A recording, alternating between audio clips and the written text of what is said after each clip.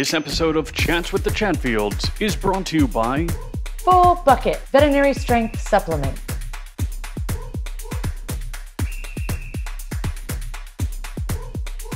Welcome to Chats with the Chatfields. This is a podcast to expand your idea of what impacts veterinarians, pet owners, and basically all animal lovers in the galaxy as humans.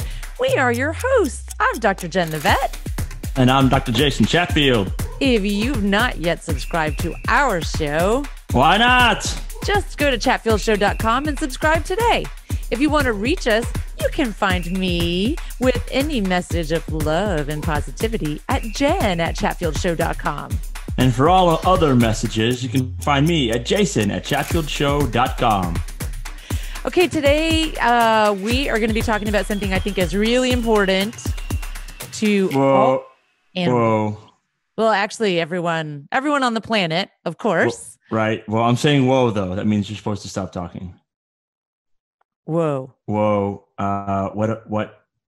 For those of you that are watching the video, you know what I'm talking about. For those of you that are just listening to the audio, I'm going to tell you right now, Dr. Jen the Vet, has on a beautiful, but very, very large hat.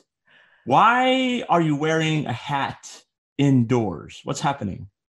Well, thank you so much for noticing and for complimenting my hat. I love my hat. That's lovely. Yeah. So the reason that I have it on is because I just came from an excellent weekend of seeing some incredibly beautiful horses. I mean, it was so spectacular. That makes sense. That makes sense. Yeah. Well, because when you're looking, as everyone knows, Jason, when you're looking at fancy horses, you must wear a big hat. Fancy hat. All right. So this is getting way off subject here, but do the dudes wear hats or just the ladies? I mean, some guys wore hats, but they, of course, were not so large as mine. But anyway, the point of this all is not to talk about. Wait, hold on. I want to know. Do they like baseball hats, like derbies? Like, what are they wearing? No, they wear like nice hat, like, not baseball caps, Jason. Okay. Okay. You got to class it up just okay. I'm just wondering if I could make it over there now. Okay. Carry on. Okay. Explain to us why you're wearing a hat and how it relates to today's episode. Well, the reason that I have my hat on is number one, I love an excuse to wear a giant hat. And number two, to remind me, because we're going to be talking about disaster preparedness, and horse owners like have a particularly tricky situation when we talk about disaster preparedness. And in fact, there was a study that was done in the UK recently because, we had a natural disaster called the pandemic. And in the UK, it turned out the majority of horse owners were woefully unprepared for disaster. Wow. I like the relation. That was very good. Very good segue. Yes, a segue and a lovely excuse to wear my hat. But I can't wear it for the whole episode. What? I can't. All right. I can't. Look, okay. I love it. Okay. If you have a horse in the UK, you apparently most likely were not prepared for any sort of pandemic. That's what you're telling me. That is correct. Correct. So now I'm going to break a Dana Perino rule and I'm going to take a hat off on camera. Oh, so I can put my headphones on. Okay, well, we're all watching. Let's go. We get a drum roll. I know. It's the trials. It's the trials and tribulations of being a podcast host. Right. I get it. When you want to wear your beautiful giant hat. And you don't want to wear it the entire issues, episode. I don't know why you don't wear it the whole episode. It looks great. Well, I mean, I can't wear it the whole episode. All right. Got your hat off. Back to being serious. Disaster preparedness. Let's go. Disaster preparedness as it relates to what? Being a person, being a pet owner, being a veterinarian, all the above. What's happening here?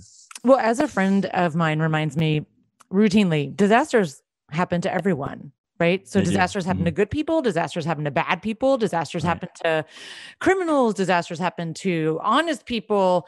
No one is immune from the impact of a disaster. And if you don't know that after the blip called 2020, you've been living under a very giant rock. Okay. Correct. So one of the things that I find helpful, as you know, is data. Yeah, you love data. That's for sure. I do love data. Not the Android, but maybe him too. But we're not talking about that. I mean, who's not a Star Trek fan, right? Okay. So what I do want to talk about is throw some numbers at people who are thinking right now, like, oh, for heaven's sakes, is this going to be like another show where people try to tell us all about how we're not prepared? And, we should all have like a bunker somewhere with tons of canned chili or something. No, this is not that. Right, Jason? Right. Because canned chili doesn't even sound very good.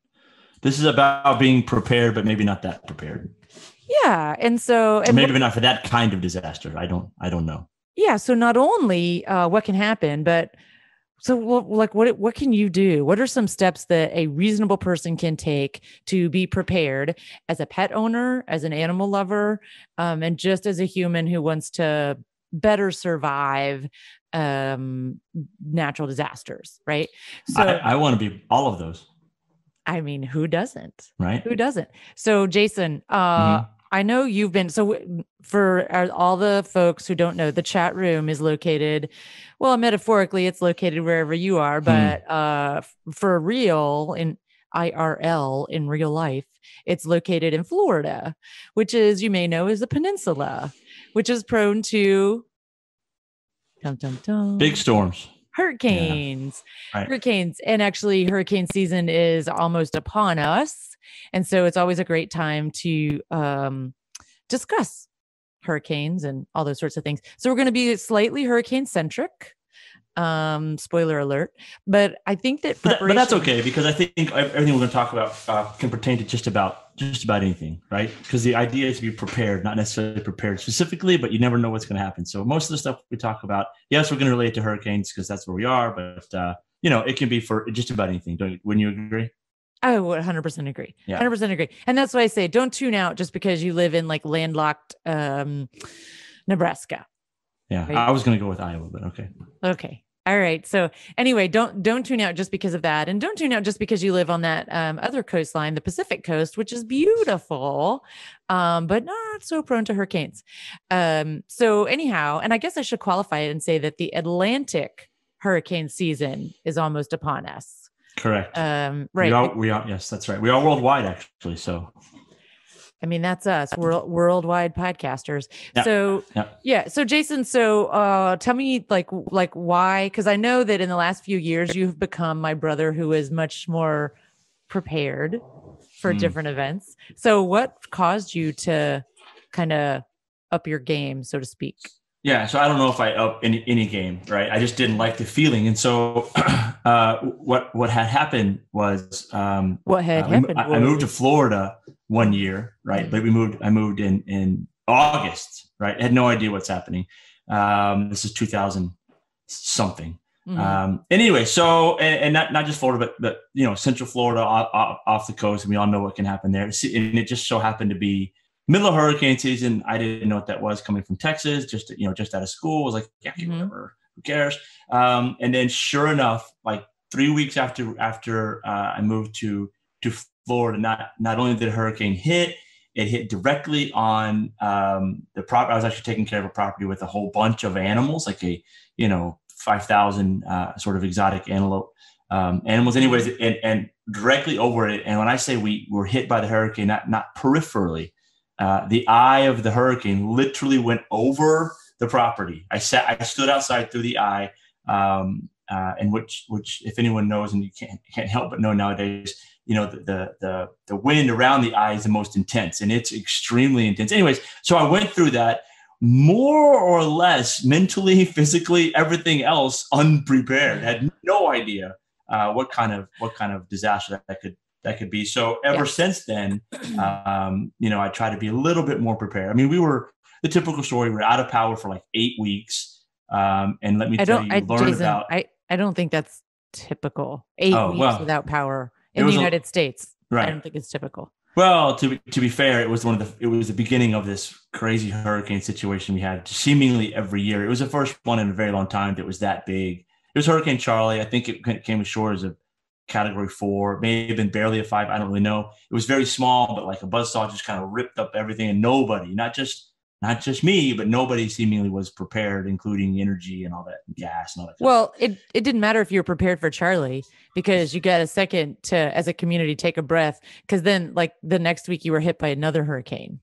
Right. And then wait, and not just the second one. Then you had a third hurricane. Right. And then wait, another giant named hurricane. 4 total, I think, came ashore in like a 6 or 8 week span of time. Yeah, it was crazy, and it was my first time down there, so I wasn't prepared. Yeah. And to be honest, after the first one, it didn't really matter. Right. Like because done. What was messed up was already messed up, and you had no power anyway. So you said, okay, great, another one. But it was an interesting time. Learned a lot, and ever since then, you know, as it pertains to work, as it pertains to animal care, as it pertains to human, you know, health, sort of pay a little more attention. So it's a typical story. Had to experience it myself, went through it, didn't like it, and now things are a little bit different in my life when it gets around that time of year. So. Yeah, I think that's fantastic. So we are going to talk a little bit about that. And a lot of people who are pet owners or animal lovers in the United States, they own businesses, they own small businesses. And so the reason I bring that up is because we do have statistics on who survives or like what activities continue following natural disaster impact. Okay. And I'm getting these statistics from FEMA. So they arrive on the scene of almost every single disaster of significant impact in the United States. And so they're universal, I would say, these statistics. So 40 to 60% of businesses, these are small businesses, 40 to 60% of them do not reopen after a disaster. Oh my gosh. Right. That's almost like the same stat for success of a marriage, right? That's crazy. Right. It's hard enough to have a small business, let alone a small business going through a hurricane and then not survive, or I'm sorry, a disaster of any kind and not survive. That is a crazy statistic. Yes. And then there's a crazy statistic that floats around out there that says like more than 90% of businesses, and I think the caveat is going to be without a plan, but more than 90% of businesses will fail within 2 years following a disaster. Now that statistic includes things like significant data loss. So whether like a flood produces the data loss for your business, or whether it is, structural impact produces data loss, or just like a kerfuffle, a hiccup with your server and it melts down because of the data loss. I think that the data loss is significant. So that 90% number has to do with data loss. Yeah, it didn't say it has to be a natural disaster, any kind of disaster. And 90% is a giant. I don't know if you understand math enough, but 90% is a pretty big number. I know a little math. I didn't get the math degree of the two of us. However, I do know a little math. So I think that's interesting. And if nothing else, I spit out those numbers for people to underscore the fact that you need a plan. Right. You don't have to be a business to have a plan. Right. And I will say, if everyone hears, like, Dr. Jason is not on a playground, but school is now out for the year. Yes, I apologize. We'll take care of that in just a minute. But yes, school is out today. It's interesting. Yes. So we're going to take a break for Dr. Jason to go regulate on the playground that is his wing of the chat room. Yeah, I guess so. and we'll be right back. And what we're going to do after the break is we're going to talk to you about what does a plan look like, who should have a plan, and why you should have a plan. With all the fuss happening in the pet food industry, why not invest in something to help guard against digestive health derangements in your pet? Full Bucket's probiotics are formulated by veterinarians to support your pet's normal digestive health. Your pet's gut microbiome is integral to their immune system performance. Why not add Full Bucket's daily dog or daily cat probiotic powder to your pet's daily routine to curate, protect, maintain, and strengthen your pet's microbiome? Visit fullbuckethelp.com today to check out all of their veterinary strength supplements.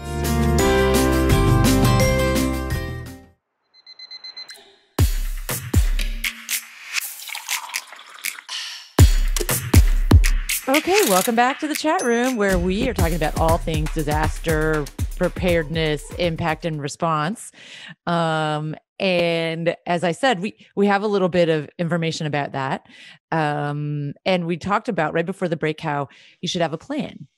And actually, what I think is hilarious is, Jason, did you know that these sorts of plans, the one you should have for a disaster, they have a name? I just thought it was, well, I got my own name for it, but I thought it was just the plan. No, I didn't know they had an official name. No doubt you're about to give it to us. I am. No, good. And, I think a lot of times that pet owners just like they don't realize that they are that important, right? So there is a name and they should have this type of plan. Get ready for it. Wait for it. Poultry lovers. The plan is called a coop. Are you serious? Yes. I didn't understand where you're going with the poultry lovers. I don't know. What's a chicken plan? What's going on here? I didn't understand that, but it's called a coop. I get it. All right. Yeah. All right. And so it's the COOP, COOP stands for Continuity of Operations Plan. And I like to say, yeah. And we don't discriminate here in the chat room. We don't discriminate. Whatever type of creature that you love is the one that we love.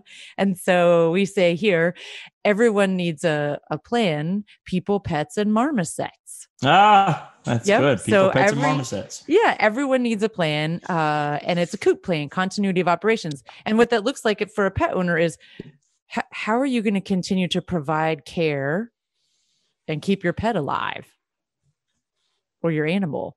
And I think that's where horse owners run into trouble. What do you think? Right. They're a little bit bigger, more stuff. Just the physical size, I think, causes some issues, right? Yeah. And not every horse owner has a trailer. No, they don't. When I owned a horse, I didn't have a horse trailer. You owned a horse? Please. Yes, of course I did. I didn't know you had a horse. I did. Huh. For about a minute, but no, it was longer than but I did. But I bet you knew a guy with a trailer. I did know guys who knew some guys. Yes. Of course, you had to, right? That's my superpower. Horse, you can't ride them everywhere. Right. Because, and that's what I think is funny too, is it's not like, what is the name of that horse of that movie, Codago or whatever? You can't like just get on the back of the horse and run from the disaster. Right. Also, those with horses, they may have a trailer, but I doubt they have a trailer for every horse all at once. Correct. Right. Correct. Like that's some people have mini horses. That might be a really big truck. Yes. I thought you meant mini, horses. Not many. No, many, big. Mini. Yeah. Because if you have a mini horse, you can almost put them in the back of the station wagon, right? Correct. Right. Mm-hmm. So, so I think the first key is you don't have to have everything, but you need to know some guys who know some guys. And so if you don't keep enough feed, like if you live in like a hurricane prone area, or if you live in Tornado Alley where tornadoes happen, during those times of year when those disasters are more likely, then you need to be more prepared, right? So like for hurricane season, what that looks like is you should have enough feed at all times available. Now that means maybe at your farm or at your neighbor's farm, you make a deal because they have a facility, a place they can store it, where you have 30 days worth of feed available. Yeah, because people forget the supply chain. Because as we all learned this past year, the supply chain is super important. We just take it for granted that all of a sudden we can go get whatever we want. But when that gets interrupted, way on down the line or previously down the line, stops you from getting your food. So don't necessarily have to have it at your house, just be able to get to it without relying on, delivery trucks or anything like that. So, or the feed store being open. Because being able to drive there. I mean, seriously. Yeah. But just even if you can drive there, feed store might be closed. Right. Welcome. Thanks, COVID. We all learned that, right? I could get to the feed store, but it was closed. Right. And, it's one thing to say all that if you have horses, especially if you have horses that go to events where I might get to wear my fancy hat. But if you have a creature, if your pet has a sensitive stomach, how important maintaining their same diet is. Because no one wants to deal with raging enteritis during a disaster. Yeah. Or ever. During a disaster. So like if you have a little poodlette and they, when the phases of the moon change, your poodle gets HGE or pancreatitis flares up or something like this. Hey friend, maybe have a little bit of extra food on hand for that poodlette during whatever your disaster season Right. is. You don't have a poodlette, but you got a new little love bug there. So do you, Dr. Genevieve, have 30 days worth of food? For Cozy? Yeah. For the Farm Fresh Frenchie? Yes. Yes. So luckily she has like the iron stomach. got plenty of stuff she can eat then. She can eat anything, but I want her to stay on her appropriate diet if possible. Now, in the end, you can make decisions differently, right? Like what is the axiom we say? You can survive for 3 minutes without air, for 3 days without water, and for 30 days without food. But I don't know who says that, but it sounds true. Right. But like, we don't want to test that. 3 minutes without air to be hard. I'll tell you that right now. Well, I'm just saying, like, it's the threes, it's like pigs, the pig gestation, 3 months, 3 weeks, 3 days. Right. Yeah. So anyway, but if you have goats and pigs, that brings up another thing. If you have goats and pigs, having the feed on hand, maybe not as critical because they could eat anything. It's a little bit different. Although I don't recommend that as a veterinarian. Please do not hear me recommending as a veterinarian that you feed all kinds of crap to your goats or pigs. But another thing I think is important for people to realize too is that if you're stressed, your creature is stressed. Correct. But what does that got to do with hurricane, storms, disaster preparedness? How can you help but be stressed? What are you trying to say? You may or may not know this, but during preparations for Hurricane Irma and during Hurricane Irma, it's possible that one lovely young veterinarian that we know in the chat room may have eaten an entire package of Oreos by herself in like a 2-hour period. It's been known to happen in periods of stress. No one would blame said aforementioned young veterinarian. I know. I did. I was so anxious. I was so panicked and I didn't even realize it until the last couple of Oreos. Yeah, and plus Oreos are really good. Yeah. When someone pointed out to me, they're like, little bit of an anxious eater, are we? And I was like, well, stand far away so I don't hit you when you say that to me at this point in time, because I am anxious, as you may have noticed.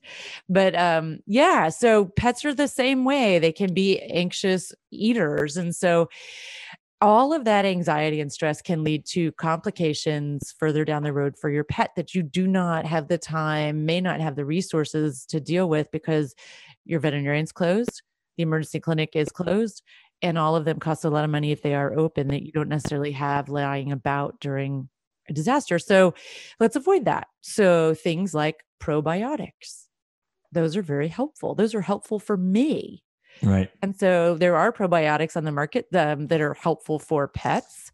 They should be specific to what type of pet you have, but yeah, have those on hand. I think that's a good thing. So you want to have food on hand, your regular diet that your creature eats, whether that's a horse, a cow, a chicken, a pig, goat, or Cosette, the Farm Fresh Frenchie. You also want to make sure that you have probiotics potentially available, whatever it is that supports your pet's healthy gut. That's what you want to have, because that's when they're going to need it the most. Right. And then another piece of the plan is, where are you going to go? The actual hurricane evacuation plan, disaster plan. Yeah. And it doesn't necessarily have to be just a hurricane. So no, I keep saying hurricane. I told you, I've been through it. I'm like, that's all I think about. Right. So yeah, but what if there's some problem in your area and all of a sudden your like a fire. Water. Yeah. Oh, a fire. That's yes, a fire. That's a real deal on the other coast, right? Mm-hmm. Yeah. Every year if there's wildland fires, right? And so if that happens and you have to bolt from your place, what are you going to do with your creatures? Yeah. You got to take them with you. So you need to have a place to go where they'll take you. We don't have a place to take them. Exactly. We don't discriminate here in the chat room, but some places do. And so they don't want your lizard. They don't want your snake. They don't want your bird coming with you. So you got to find a place that will like you, and take in you and your diversified family. Well, the good news is, there's a lot more tolerance. I don't know if that's the right word, for pets nowadays in some of these kind of shelter areas. And they're really, good about that. And they come out and tell you can bring your pets, you can do this, or, hey, we don't accept your pets here, but go to this place down the road, right? And they will accept your pets. We're just not ready for it. So it's been an forethought of more and more people. So I think that's good. Well, I think yes and no, Dr. Jason. Why no? Yeah, I'm going to argue with you about that because I think the idea of accepting people's pets when there's a mandatory evacuation, I think that idea is accepted, but I don't think the actual execution or action of throwing open the doors and accepting people's pets is as good as it could be. Oh, okay. I should say. Yeah. So there's no argument. I think you're probably right. I think that it sounds, I think the actual practice of accepting, someone with 14 dogs or whatever probably isn't exactly what they had in mind. And it's probably not as accepted as they are trying to be, because it's difficult, right? Right. It's like a double-edged sword here. It's difficult. Right. And so I think you're making a mistake as a pet owner if you're depending on someone else, like the government, if you're depending on a shelter for people to accept you and your pets. I think that's a mistake. I think you're planning to have a further disaster of your own. And of course, that's just my opinion as Dr. Jen the vet, but I think that is a mistake. So you need to find a place that you can go depending on where the disaster is coming from. So by that, I mean, just one location is not good. You need to have several options so that if one doesn't work out, and it need to be outside an area that's likely to be impacted by the disaster as you are. So don't pick your neighbor. No, don't pick your neighbor. Pick someone who is a significant distance away from you or significantly protected, I would guess, from whatever disaster you're going to look to them for as a secondary location. So okay. So you're going to get food, you're going to have things to support your pet's gut health, etc. You're going to have a place to go and a way to get there with your pet. I mean, what else do you need to know? Do you need to know anything else?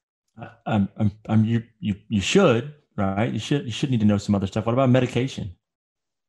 Yes. What if your dog's on a chronic medication? Should you have enough of that? Sometimes you can't get enough of that. What should people do about that? That's a tough one, right? Yeah, well, I think every pet should be on medication. It's called preventive medication because, I mean, preventive meds for animals and for humans, frankly, these days are so good and so effective. And so, every dog or cat should be on flea, tick, and heartworm prevention. And right now people are thinking, okay, Dr. Jen the vet, like that's once a month. So really, we're not going to be recovered from something in a month? Well, let me raise my hand. Sometimes you're not. Sometimes you're not. What were you just talking about, Jason? Right. 8 weeks, right? Yeah, well, there's a lot of stuff. It's not just that. I mean, there's a supply chain problem. It's not just you getting in your house with your air conditioning on or whatever. It's just there's just a lot of things that go into getting the product. We're a little bit spoiled with going to the vet, or going to the store, going wherever, and just having what we want at hand. Sometimes it's not that easy. You have to you need to at least think about what would I do if I don't have this? What are my options? So. And how important is it? Because here's the other key thing that happens with animal owners. And it doesn't matter if you own a big animal like horses, or if you own small animals, companion animals, or if your horse is your companion animal, because that can happen. It doesn't matter. The problem is the same. Right. And what happens is you are so focused, appropriately so focused on getting back to what will become your new normal as quickly as possible, that things like preventive medication for animals sometimes falls by the wayside. Not intentionally. It doesn't make you a bad person, but it does. It does. And so the way that I want to help you remember that, or realize the importance of continuing the preventive medication, is that we usually see the proliferation of vector-borne diseases following natural disasters. Which makes sense, right? Yeah. So. And one of those things that we can see a proliferation of tick-borne disease. And so while you may not always have a tick problem for your creature, all of the things that kind of keep that off the radar for you as a problem for your pet, those may go away. So if you live in an area that aggressively sprays for mosquitoes, well, that infrastructure may be gone for a little bit, right? Because everyone else is trying to get back to normal too. Yeah, let me tell you, in Miami, where I used to be, they aggressively spray everywhere, and you don't recognize it until it's gone, and then you realize, how could people move down here? It's such infested with mosquitoes. It's so wet, but they didn't spray for a while, and you notice you didn't go outside, and so all those vector-borne diseases. I don't know, but I imagine there's an increase down there in the fall. And that's one of the myths about natural disasters is people say, oh my God, usually people are petrified of an epidemic, an outbreak of, infectious disease happening. And the natural disaster by itself doesn't mean you're going to have a massive outbreak of some crazy infectious disease, but it can predispose events and it can produce conditions such that existing diseases in an area can proliferate. But the disaster itself doesn't cause an epidemic. Nope. And the biggest one we talk about is Haiti, right? They had an earthquake in Haiti. Earthquakes don't bring about epidemics. Like infectious disease, earthquake, those things are not causally related. But what earthquakes, like what happened in Haiti, do is bring help. So the international community responded, right? Unfortunately, an international aid worker introduced cholera into Haiti. That's what happens. I think that's not necessarily a known thing. I think you're right. I think most people assume causation, right? Right. And it's not true. Earthquake, broken water lines, all kinds of crazy stuff happening, bad hygiene. That must be caused by the earthquake and all this other stuff. But you're telling me that's not what happened? No. It was introduced by someone with good intentions. Sure. Right. Sure. But maybe not the smartest thing at that point. Yeah. So that is like, people don't even realize that they associate a natural disaster with some sort of epidemic of infectious disease when those things are not tied together. If you have a hurricane or a fire or an earthquake or something like this, a volcanic eruption, those things do not they don't cause an outbreak or an epidemic, but they could be associated with one because of subsequent events. And so for pets, that's very true. We will see the exacerbation of underlying issues. So underlying issues could be, if you live in a heartworm endemic area, then a lot of times about 6 months after any sort of natural disaster, we see an increase in heartworm cases because people forgot to stick to their schedule. Maybe they religiously were giving their heartworm prevention and they stopped because, hey, bigger fish to fry. Right. So they got off their schedule. So what I'm saying is guard against that as a responsible chatterbox who's an animal lover. Guard against that and just put it on your list of things that you need to make sure that you're prepared for with your creature. But tick-borne disease. Wait, hold on. You brought up a list. Oh. We should talk about that because that's probably important now. Because we're talking about a lot of things and it's starting to be quite a few. And those of us down here on the peninsula that feel exposed every fall probably have a list, right? But maybe not everybody. A list to do. Okay, we have this coming. Blah blah blah. We have a checklist of a punch list or a checklist of things to worry about. Yep. You recommend that people have that for their pets. Oh yeah, don't for themselves, but also for their pets. Yeah, don't try to remember everything. Gosh, heaven help the poor person who memorized something and forgets one item, right? Just there's no need for that. It doesn't make you cool. It's not like the universe gives you extra points if you just memorize it. Yeah, write it down. So write it down and make sure everyone knows it. And then, when tornado season, although tornadoes can happen at any time, but they happen more often during certain times of the year. So during tornado season, during fire season, if you're on the Pacific coast, get those things together in a pile, or at least mentally do the mental exercise of going over, where did I put that last time? So that you know where it is, and make the list. So the list is, how much feed do we have? It's like a checklist. And there's a lot of them out there. You can find a lot of different checklists for animal owners, depending on what type of creature you have. Yeah, pick one of those. Pick one of those lists. And someone's already done the work for you. Just get a list, go through it, make sure you're covered. The other thing is, hey, you could ask your veterinarian. What? Yeah, you could ask your veterinarian. Yeah. Yeah, they have resources with lists that they can help tailor for your pet. So, or your creature. I keep saying pet, but people, I mean that as in whatever species that you love or that you provide care for. So, definitely an issue. But Jason, some people can't leave. Yeah, they cannot. Because they have a farm. They can't leave. They have a That's farm. Okay.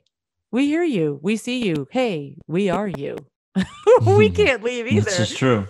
So it's a little bit different. So your preparation list, if you have a situation where, unless you are facing significant bodily injury, you can't leave. Yeah. So you need to start your preparations a little bit earlier, and they're going to be a little bit more labor intensive. So a little bit, but you can have your list, because to me, taking action alleviates anxiety. If I can't take action, then my action is eating Oreos. So this is not a good scene for me. So make your list, talk to your neighbors, because you don't have to have the tractor if you know a guy. Right. And he knows that, you're going to rely on him with his tractor, that sort of thing. Those are what we call in the professional world, wait for it, mutual aid agreements. Yeah. I like it. Can you just say ma? Ma. you could just say ma, right? Which might be confused with a sheep. Yeah. It's a mutual aid agreement. Yeah. Figure out what you're going to do. I mean, it's all part of the plan. If you know you can't leave, or it takes a major situation for you to have to leave because you have so many other creatures relying on you, which is essentially what you're saying. You have many other creatures that you have to. Okay, then the onus is on you, and you got to take care of it. But it's not that big of a deal if you prepare. And eating Oreos isn't really preparing. But make a list, think about it, and try to be as prepared as you can, because it's pretty much the only thing you can do. Yeah, is be as prepared as you can. But if you ignore it, I promise you, you're not prepared, and it's no fun. Yep. 100%. So we do know vector-borne diseases will proliferate. So you want to make sure you have the best prevention, that you probably have them on all year round, I hope, because you're an informed pet owner if you're a chatterbox. And talk to your vet about that. The other thing that I just want to make sure that people know is that if you don't have any of this, and this is like the first time it's sort of coming on your radar, that's really okay. That's okay, right? Yeah. Maybe you didn't know. It doesn't matter when you get prepared, right? Just go ahead and do it. It doesn't matter if you're late to the game. Just get it done before it happens. Right. Better to be prepared before than try to figure it out after. I promise. That's right. And there's a lot of resources available these days, right? Starting with, your veterinarian. Talk with them about what they recommend. So the other thing is, I want to make you feel normal as a barometer. Almost 75% of businesses don't have a plan. Yeah, that's it. That coming from Southern Florida, that seems a little crazy to me. Right? It's true, but it's true. Not like crazy. They're crazy for not having a plan, but that's just it's a really high number for someone to say, whatever, right? But there's a lot of businesses and places that don't necessarily have the situation that we have down here. Sure. Where we have a little bit of warning, right? I mean, but still, every year we get to practice. Every year we get to practice, but I mean, there's tornadoes and hurricanes and fires and earthquakes, and I don't know anything about this, but I guess there's nor'easters. I don't even know what those are. They sound cold. Why people live up there? I don't know, but that's great. People like it. Yeah. There's something everywhere you live, right? Hopefully it has a season. So Dr. Jason, you've been through a bunch of storms and stuff. So what's your go-to story? Like your funniest story? Because when you have a place that has a ton of animals, you can't leave, what do you do? So what's your funniest story? Well, I have several funny stories. Most of them I probably shouldn't tell even on the podcast because they were more like, okay, you weren't prepared for that, didn't have any of that, and no one thinks about it. Although almost everybody thinks about it now is toilet paper, but we won't go into that. So the funniest, it's not funny, right?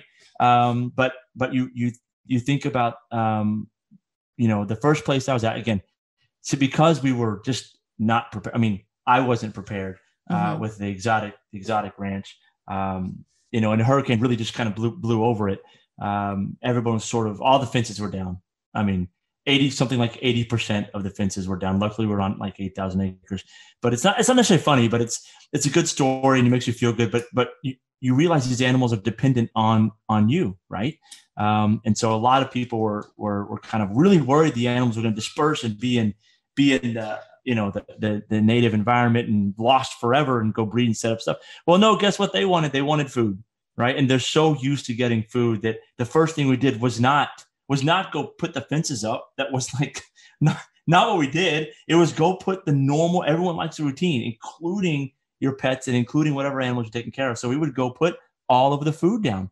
And guess what? 95% of the animals said, oh, okay, interesting weather we're having. Where's my breakfast? And they all came up. And then as they came up, then we could work on putting, making the area secure. So I don't know if that's a funny story, but it's sort of not necessarily what you would think about doing first, is putting the food down before you take care of securing the place. So, but I will say that is the exception. That place is the exception. The majority of people who have any sort of non-traditional creatures, number one, they're required by law, by the government, to have a plan of action, and that plan includes securing the creatures in place despite any disaster, so that they do not escape. Right. And furthermore, the majority of people who have those animals have them in such a way that they can actually secure them in smaller places, so that whether the fences are damaged or not, those animals are not escaping. So I would say probably that place not having that situation might have been in less than 1%. So doesn't matter. It's what happened to me, right? So yeah, that's my story. And I would say that putting the food down and getting the animals up would fall into securing the animals, right? That can mean a lot of different things. Getting your eyes on the animals for sure was important. So yeah, I would say that you're right. In most places, like say a typical, suburban zoo can't just do that, but they're probably not going to run into the same sort of issues. Right. And so, so it's really not an issue if you have someone in your community who has non-traditional animals. Don't be concerned. It's unlikely that they're elevating any threat for you following a disaster, because the majority, and I mean, I never say 100%, but like 99.9% of those people have a method where, whether or not the fencing is damaged, they will contain those animals. So it's not necessarily a routine threat following disaster, or one that you should concern yourself with in your larger community. Plus, this was like a major storm that hit directly on this place. And that doesn't happen very often. Most of the fences in these kind of places are made to withstand these kind of things. So yeah. I think what is also interesting is that a lot of places that have different creatures, they might spend 3 hours just catching every single bird. Imagine if you had to go and catch every single bird and put them in a box, because then more secure. Yeah. place. So that if the damage does happen, they're safe, and then you can quickly repair that and put them right back out as soon as the storm passes. So yeah. And I think it is true that those animals, a lot of times they sense there's something happening, because they can sense the barometric pressure changes, et cetera. And the same thing with fire. So when fire's approaching, I think it's an instinctual thing. Animals are afraid of fire. Well, yeah, they kind of have their own anxiety. So birds, like flocking birds, you can tell, like a bunch of flamingos, if a hurricane's coming, right, they're out in the middle of the water. But fire, it probably gone.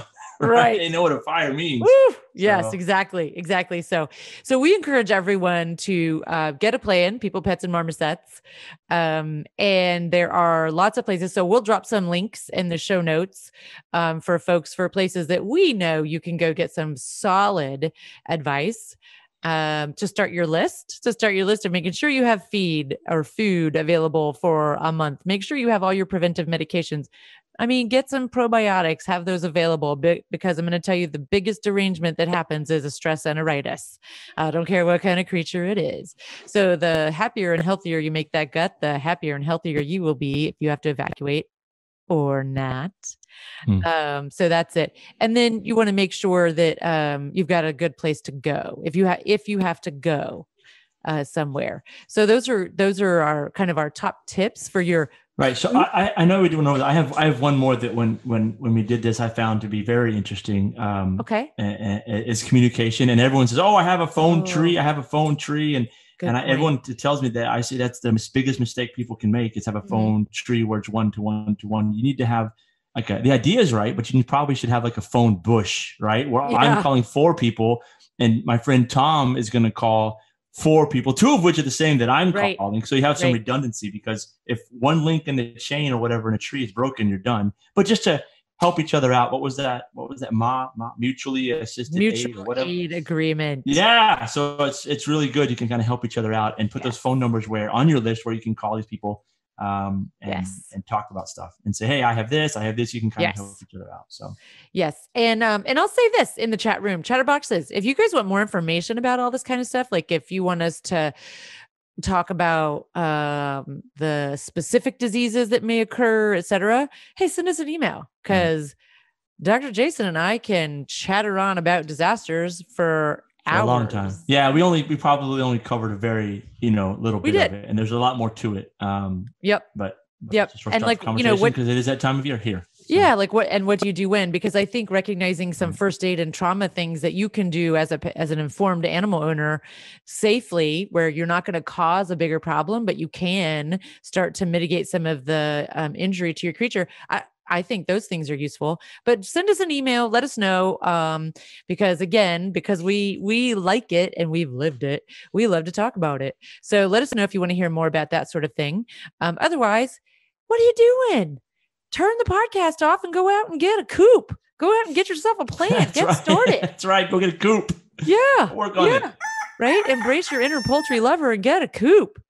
So I think that's all we have today for this discussion. That and everyone should have a fancy hat.